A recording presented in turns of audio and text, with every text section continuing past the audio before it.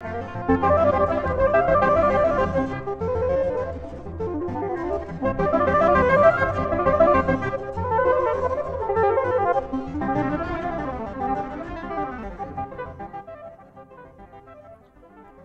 up Dr. Racket. Hit Control-D so that you can use it all as interactions, and you'll require some image tools. Define SERP0 as a green triangle 15 pixels across.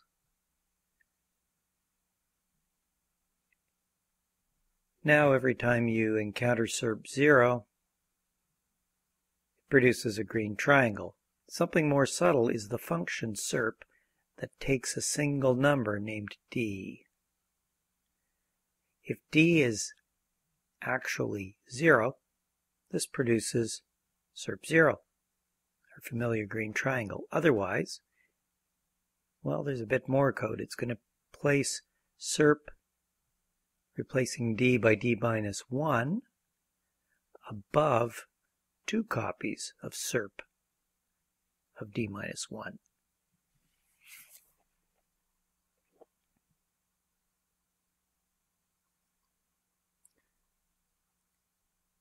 Let's build up what this means from small cases. SERP of 0 means we replace all of the D's in the definition by zeros. That means that the test succeeds and we produce SERP0, that green triangle.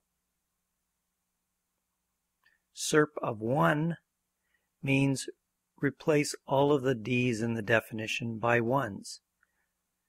Well, 1 isn't 0, so we're executing this bottom part, which places SERP of 0 above 2 copies of itself.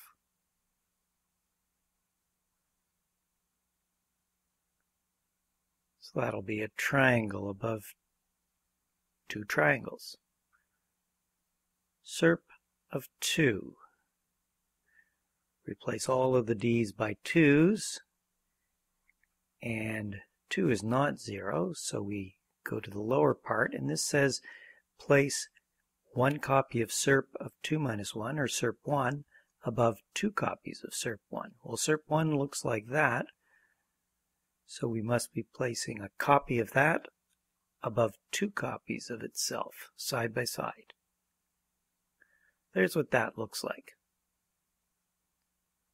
SERP of 3. Look at the definition. Replace all of the D's by 3's. So 3 is not 0.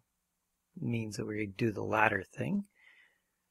And that'll be SERP of 3 minus 1, or SERP of 2, above 2 copies of SERP of 2. That's what SERP of 2 looks like. So we're placing that SERP of 2 above 2 copies of itself, side by side.